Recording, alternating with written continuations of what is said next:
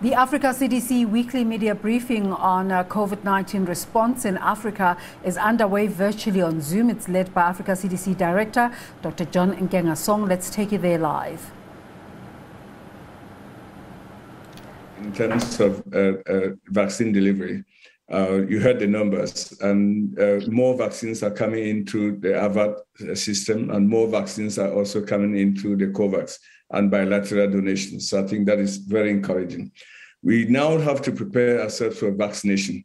I think that is what you are referring to. And if you recall, just on Monday, we had a high-level meeting of all ministers of health and all partners on the continent. All partners, not just partners in Africa, but they included UNICEF, WHO, Gavi, COVAX. We all brought them together under the umbrella of African Union and Africa CDC to discuss strategies to increase vaccination, to discuss our coordination efforts, to discuss partnerships that are required to increase our levels of vaccination. Remember, our target is to get to 70% of vaccination by the end of next year. So we are 10%. We are a long way to go, but at least we are making progress. You are right. We need a massive campaign at every country level, so that everyone should go out there, especially with what we now know with the variant coming. You cannot even talk of a booster if people have not received their first doses of vaccine. So I think our campaign should be aiming at pushing out people that have not received their first dose to receive their first dose, push out people that have received their first dose to get their second dose, and then those eligible population to get their third booster dose. Eligible population meaning starting with people that have received, that are the elderly and those who have immunocompromised status there. So I think that continues to remain the order of business. And it's a collective action that we should really encourage all of everyone. There's about 20% of people out there that are really hesitant. Studies upon studies are showing that the level of acceptance of vaccine range on the continent between 78 to 82%. So, but there's 20% out there that we really need to work very, very hard to bring them out.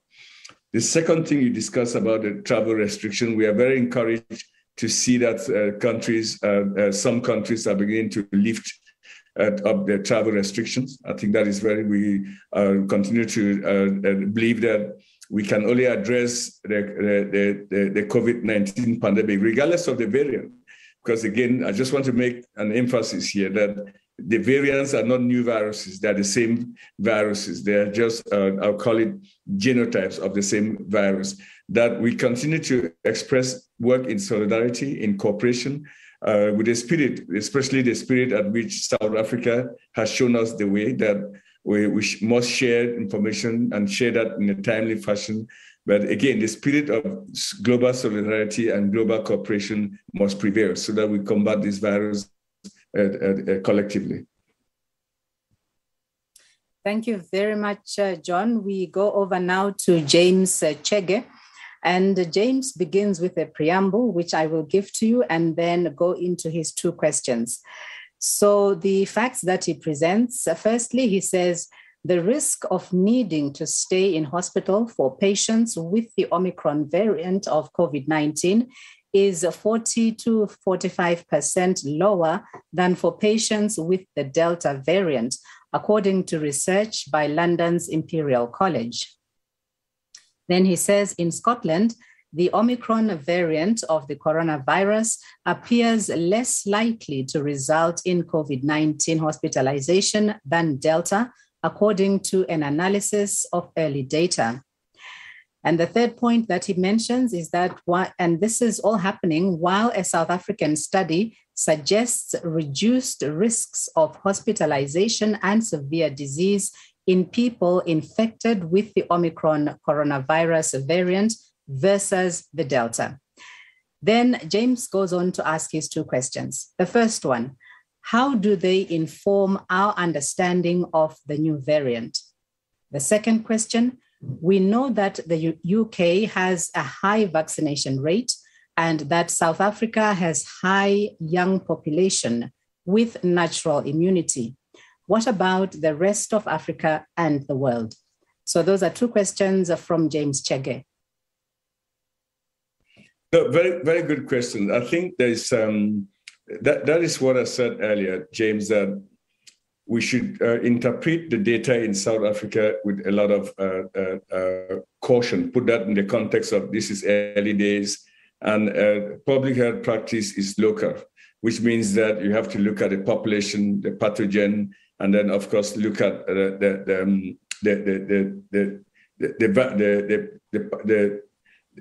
the outcomes and put them in that context. And which you just said, I mean, in South Africa, we are seeing, based on the results that our colleagues are reporting there, about 70 to 80% less severity. And in the UK, you're seeing about 40% less severity there, or hospitalization. So that speaks also to the fact that the population may actually be playing a role, that South Africa, given the median population, that age of the population, that is probably about 20 years old, is helping, is contributing many to that situation we are seeing. I think that, again, these are early days. Again, I don't want to extrapolate that. We don't want to leave this press conference by extrapolating massively the findings in South Africa across the continent. The Omicron is still being detected in across African countries, and I shared the numbers with you. And we will continue to learn as the virus spread, and especially in terms of hospitalization, and also in terms of deaths that result from it. But very importantly, also in terms of vaccination. Those who have been vaccinated, how many people are getting breakthrough with the Omicron virus? So I think that is what we are dealing with now and trying to understand. I'm looking at your two questions. How does that help our understanding? I hope I address that. And then the population effect. Clearly, we cannot dismiss that. But again, early days, data mainly coming from South Africa. We'll need to see what happens across the continent as the Omicron spreads. All right, thank you very much. Good morning to Sarah Jerving, who is with DEVEX. Sarah, please go ahead with your question. Thank you so much. With all of the new agreements and MOUs around COVID-19 vaccine manufacturing on the African continent, do you think this production will have a significant impact on supply for African nations next year? And can you describe what kind of impact that would be? And then secondly, from what I understand, AVAT is 9 million doses short of its end of year goal. Is that correct? And why is that? Thank you. So I believe, Sarah, that by the end of next year, we'll begin to see a change in the levels of the availability of vaccines on the continent, not just for vaccines that are produced on the continent, but also the overall supply chain for vaccines on the continent. But very importantly, we are hoping that to see increased supplies from the Johnson & Johnson, from the Aspen manufacturing in South Africa. We expect to see production sites in Senegal go live by the end of next year. And Egypt. In Egypt, we already heard during the meeting in Kigali that they are producing now about 3.5 million doses of vaccines.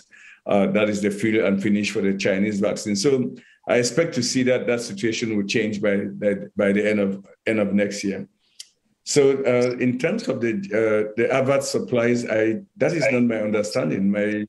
And we can certainly check that. I mean, but my understanding from our briefing is that I think the supplies that we are receiving from AVAT are on course. I think we've not heard of any delays for that. But again, I can definitely check with Mr. Masiwa, whose role is to ensure and coordinate those deliveries and get back to you hopefully after the new year. But we have not heard anything that is concerning from the Johnson & Johnson supplies. All right, thank you very much. We don't have any open questions for now, but perhaps we need to give colleagues a few minutes to put through their questions. In the meantime, let me just give out that WhatsApp number again. It is +251 904 139935. But we also take your questions live and through the question and answer section. So while we are waiting for more questions to come in, let me just pose one. And it is in terms of the restrictions that we saw across the world. how, now that countries are starting to open up again and allowing people to move, what possible reasons are emerging for having put down such restrictions, especially without any medical evidence to show that Omicron would be worse than Delta? What would have been the explanation behind that? So the explanation behind that, Wayne, is that we look at the mutations that were reported on the Omicron virus. They had all the what I call the dangerous mutations that Delta had, okay? And then in addition to that, many more mutations, in a total of more than 32 different mutations.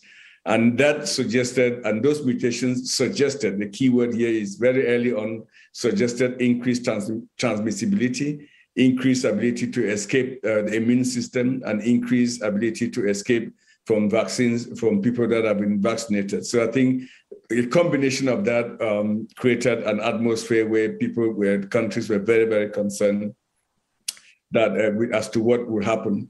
And the reason countries gave in restricting movement was to understand more what the virus was like and to put in place appropriate measures. I think the overall, our position has been that we should really work collectively to have a common approach on how we're dealing with variants, because it is absolutely possible that other variants will emerge similar to the Omicron. And we should have a consistency in patterns of how behavior as to how we deal with such emergence of new variants. There will be new variants. The Delta variant emerged around May, right? If you recall, when was that? In India, and now the new variant has emerged. So there is clearly an indication that many more variants will emerge. All right, thank you. We have received 2 questions from Judith, so I'll give you one before coming on to the next one. So Judith is working with the Kenya Broadcasting Corporation in Nairobi. And she says, my question is, in the presentation, Dr. Nkengasong said that there is need to embark on the booster jab for the vulnerable population in the face of the Omicron variant. But he also said, while answering to Girum Chala, that we need to ensure that more people are vaccinated before beginning to administer the booster jab. Could you kindly clarify on this issue of the booster jab? This is because we know that Africa has the highest number of immunocompromised people who might be in danger if they do not get the booster jab. So let me start with that. So first of all, let me address the immunocompromised population, which is mainly driven by the HIV. So my message to everyone, all member states, and to those who have that immunocompromised status is get out there and get your first dose. Go out there and for those who have received their first dose, schedule your second dose, and then ultimately get to your booster. The definition of booster here is that you're receiving a third dose after a full immunization cycle. So the point, Judith, is that you don't get to the third dose without going through the first and second dose, right? So I think that is the point I'm making, that for that population, we now know that what it can mean, especially in terms of in the face of the Omicron. So get out there quickly and start the immunization course. There are not short courses to this. I think you have to get your first dose, prime your immune system, get your second dose, and subsequently get your third dose there. I think that's the point I'm making here. And it is really a collective responsibility to do a campaign within our own sub-communities to mobilize people to go out and get their first dose, just to start with. I mean, there are countries that, if you look at the level of immunization with the first dose is still very, very low. So, and you just don't get to the third dose without doing your first and second doses. All right. Thank you, John. We cross over now to Larry Mado, who is with CNN. And Larry says, now that we have a month's worth of data since South Africa first detected the Omicron variant, What can you definitely say to the world about it? So I will still take a very cautionary position, Madhu, that one, it seems like we are seeing less severity of the Omicron virus amongst people infected in terms of a level of hospitalization in South Africa.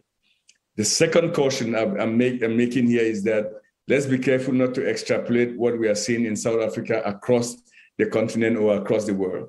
You just heard from a colleague from the UK telling us numbers in the UK in terms of severity or hospitalization. And I think, if I recall well, she put that at 40%, and South Africa is at 80%. So we still have to gather more data from countries that are seeing more the Omicron variant before we can actually come out with a definitive position. But early indications are suggesting that the virus might actually lead to milder infections compared to the Delta. For one thing, we are sure is that the virus has a severe effect on vaccination program. That is, for people that have received even the 2 doses of vaccines, they actually need to go ahead and get the third shot in order to boost up the levels of antibodies. I think those are the only 2 things we can say at this point. Okay, thank you, John. We say hello to Andrew Meldrum, and he's with Associated Press. So Andrew says, what is needed to achieve mass vaccinations? Are African countries prepared to take vaccines to the people and also to have public education campaigns? And finally, does Africa need to consider vaccine mandates?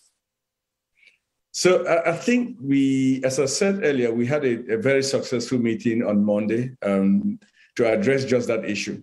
And there are certain things that we must do, and do all of them together. Increase the logistics for delivery from airport to arms. Increase a surge capacity for workforce, that is the nurses, doctors that can immunize. Make sure that vaccines comes with the auxiliaries, the needles, the syringes that are required for vaccination. We also have to make sure that there's good logistics, transportation of vaccines from the airports to the most remote areas there. And we do that collectively. Again, that is why we had a meeting to address 3 things. One was, what do we do collectively in terms of strategies to bring out the population so that they can get the vaccines as they begin to arrive in a very steady manner? Second, how do we coordinate our efforts amongst partners? And thirdly, what kind of partnerships are required for that?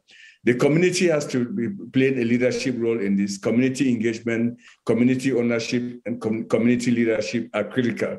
We've seen this in our own efforts with the Saving Lives and Saving Livelihood initiative, that each time you involve and engage the community early in the planning, you have increased successes. Okay, we've seen that in Sierra Leone, in Sudan, and in Cameroon. So I think we really should learn some lessons from the vaccine mandates.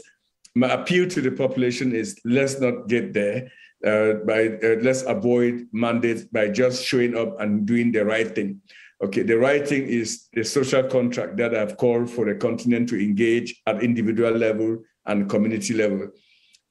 Now, if a government of countries in Africa will invest to acquire vaccines and then make it available to the population, and the population doesn't use the vaccines, then I think we are now pushing the countries to actually begin to consider more and more the need for vaccine mandates. I think, but for now, we still have that window of opportunity to actually go out there voluntarily and get vaccines. Vaccines are the most effective public health intervention that we know in the history of infectious diseases, period. It is thanks to these vaccines that all of us, most of us, are alive today. I mean, we've received a whole spectrum of vaccines, including measles, polio, meningitis, a whole host of vaccines that have protected us. So I think I'll just leave that by saying that let's take our own personal responsibility and personal accountability to get ourselves vaccinated so that we protect ourselves, our loved ones, and our communities. All right, thank you. James Chege has come back with another question, and I believe that James is with Reuters. And he says, the Serum Institute of India the SII, has waived its protection from legal liabilities for any AstraZeneca Oxford COVID-19 shots that it supplies to a global program of refugees. The news comes days after Reuters reported that tens of millions of migrants may be denied COVID-19 vaccines from the vaccine sharing program COVAX because of concerns over who would be liable in the event of harmful side effects. Dr. Nkengasong, does this mean that AstraZeneca shots can reach some of the world's most needy people who would not be able to get inoculated through a national campaign? And also, what is your reaction to the Serum Institute initiative? I think all initiatives that enable and facilitate us to vaccinate the vulnerable population is very, very welcome, because this virus doesn't actually know that people are more vulnerable than others. They don't know the refugees population. We will not live with this pandemic if we do not vaccinate everybody that requires vaccination. I think that is very, very, it's very simple to understand that concept. So any efforts and any measures that are put in place, or decisions and actions that are put in place to facilitate that, will be highly welcome as contributing to the solution. All right. Another question coming through from Judith Akolo with Kenya Broadcasting Corporation. And she says, is the delay in informing the public when a new variant, let me just catch up with that because more messages have come in and moved things around a bit. All right. So Judith Akolo says, is the delay in informing the public when a new variant occurs helpful? While I know that science relies a lot on data, but when a new variant occurs and spreads fast, the public should be informed in good time so that they can take the necessary precautions. Yes, I think we should always, that should be the gold standard of timely access to the information, and so that we can collectively take actions. That is good public health practice. And I think, again, we will never be thankful enough to the scientists in South Africa and the leadership of South Africa in the way that they handle the Omicron, the news around the Omicron variant. That was very, very encouraging. That should be the gold standard for everyone. Okay, thank you, John. Sarah Jerving has come back with a second question.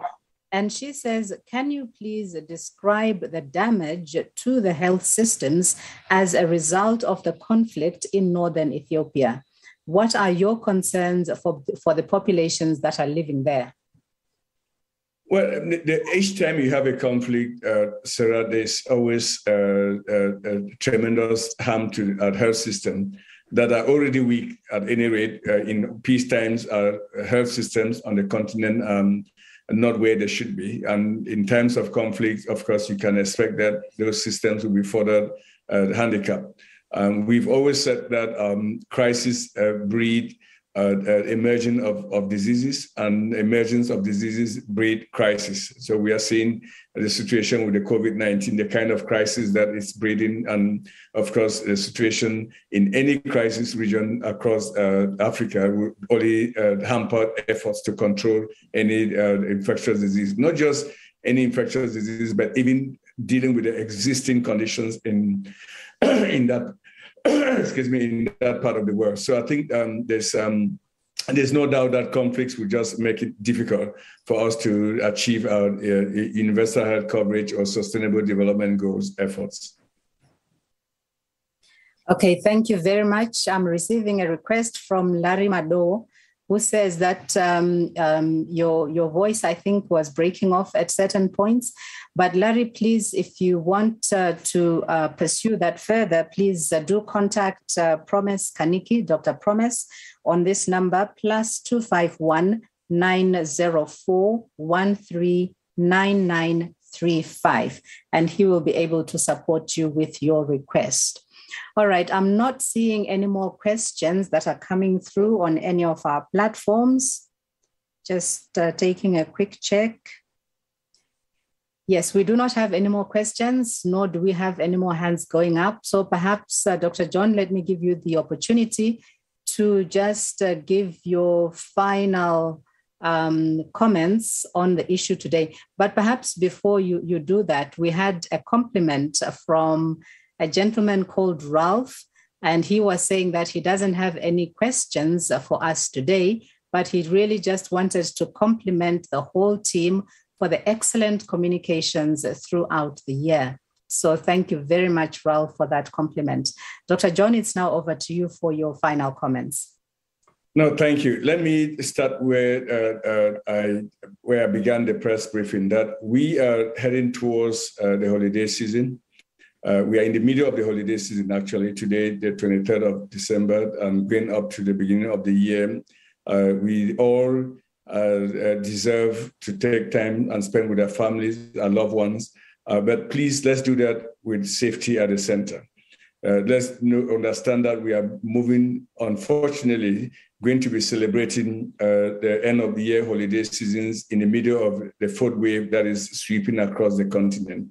And let's make sure that we do a couple of things that we've done for the last 2 years. We should not be complacent on safety measures. That is, avoid mass gatherings. Already, I mean, you offer the opportunity for the virus to spread, it will spread. And we have to be still very cautious that we don't know everything that we need to know about the Omicron, and it's spreading across, and we truly have to be sure that we take extra measures by social distancing, washing our hands, face masking. All these measures have been known to be effective against any variant, so there will be no exception against the Omicron virus there. So the Omicron virus, if we do the right thing, we can protect ourselves and protect our loved ones.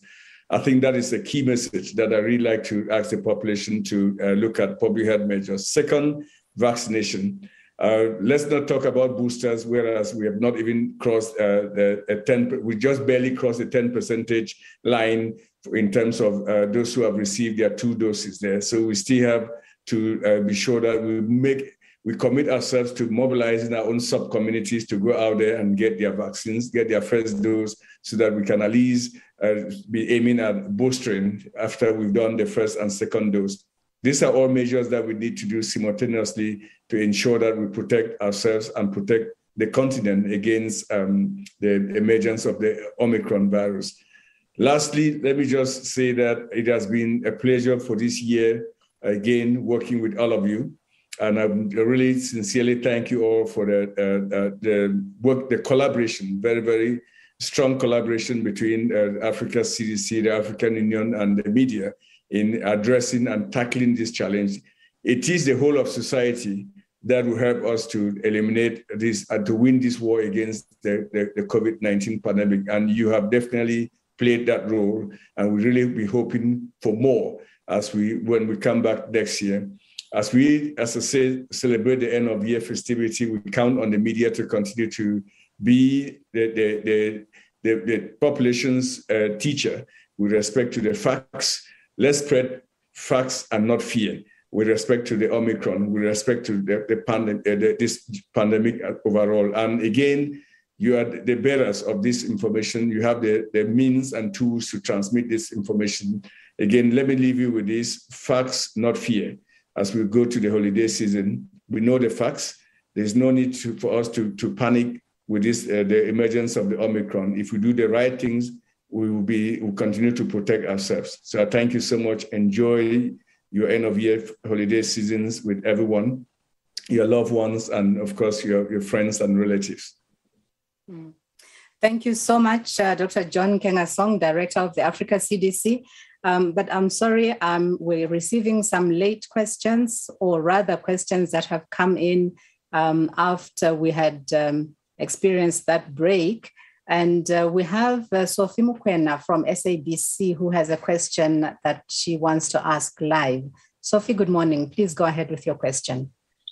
Good morning. Thank you so much. Dr. Nkengasong, next week, China will be observing 2 years on the 31st of December since they detected the coronavirus. It was on the 31st of December when everybody was in a festivity mood in 2019.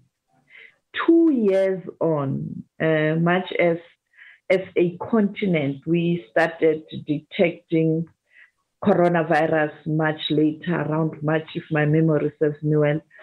2 years on, what have we learned as a continent on pandemics, but also on capacity to deal with pandemics?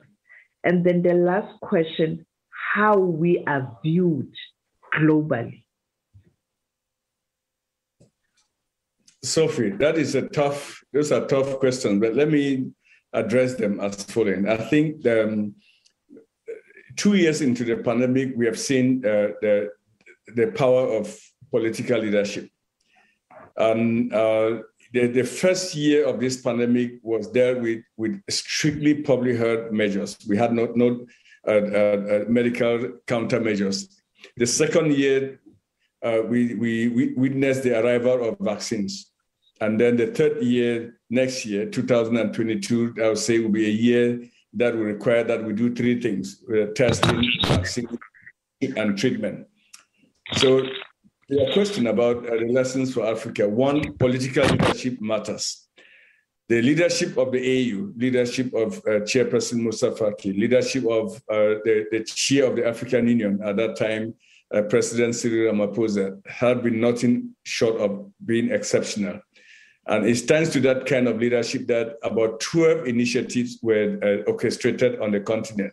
I'll just name some: AVAT, the African Vaccine Acquisition Task Team, the Trusted Travel, the Saving Lives, Saving Livelihood Initiative, the African Union COVID Response Fund, the African Medicine Supply Platform, and I can go on and on, the Pathogen Genomic Network that has enabled us, all of us, to be working as a network, and the PAC initiative. I can really go on and on there. It is only because of such coordinated action that the continent has been able to act as one. The second lesson is really what I call the power of regionalism. This is the first time, at least in my over 30 years career in public health, that I've seen a region like Africa exercise a strong coordination, collaboration, cooperation, and communication, the 4 C's that we enacted in our continental strategy. That clearly has been a very decisive element in our ability to fight this pandemic. We have supplied diagnostics across the continent, all 55 member states. Vaccines are being shipped across with a central coordination with this initiative, the AVAT initiatives, and etc. So that is very, very important. The third thing is the important lessons that the continent has learned from other pandemics. South Africa, for example, if you look at the massive testing exercise that took place in South Africa early on, it was truly driven by community healthcare workers. I think that is an area of interest that we need to share with the rest of the world. The important role of a regional body like Africa CDC needs to be highlighted. Okay, we now know that there are countries, the Gulf states are interested in establishing their CDC. Asian states are interested in establishing their own public health agency. Just last week, I was on a call with the leadership of Jordan, the country Jordan. They want to establish, because they've all been inspired by what a regional body like Africa CDC can do. So I think that is clear. But there have been limitations. I mean, if we learn lessons, we learn the positive things, but the not so positive things. One is our inability to produce vaccines. I mean, as I've said over and over, we import 99% of our vaccines and manufacture only 1%. That situation needs to be changed. And we've created the Partnership for African Vaccine Manufacturing, which is galvanizing and advocating for that. Diagnostics. We, as a continent, were not producing any diagnostics at the start of this pandemic. Now we know that South Africa, Senegal, and Morocco are now producing COVID-related diagnostics, both PCR and antigen tests. I think that is very positive, okay, going forward. Let me just end by saying that and I really hope that this will not be true, that the next pandemic, and I hope if there will be no next pandemic, the way we fight it on the continent will be very different from the way we fought this pandemic in Africa because of everything else, that the platforms that have been put in place. Okay, if we operationalize those platforms, and then if we actually continue to move in the journey of vaccine manufacturing and diagnostics and pharmaceutical on the continent, we will be preparing the continent better to fight this pandemic and subsequent pandemics. Thank you very much. Quick question from Rhoda Odiambo, who's with the BBC. And she says, does the Africa CDC have any information about Eritrea and whether it has begun rolling out COVID-19 vaccines? And this is in light of the fact that countries are now rolling out boosters, and yet no data has been shared on whether Eritrea has even started rolling out the first doses. Not as far as we know at this point, but we'll continue to engage, and if we have any updated information, we will be more than happy to share that with everyone. Okay, thank you very much. I think that definitely is our last question for today. So, colleagues, thank you so much. As Dr. John has said when he was giving his final comments, we want to thank you very much for engaging with us throughout this year of 2021. And we wish you a very happy, healthy, and blessed holiday season coming up. So join us again in 2022, right at the beginning. But for now, enjoy your holidays. Bye-bye. Bye-bye. Well, that has definitely been our reliable resource on Africa's response to COVID-19. Dr. John Nkengasong of Africa CDC saying rely on facts and not fear.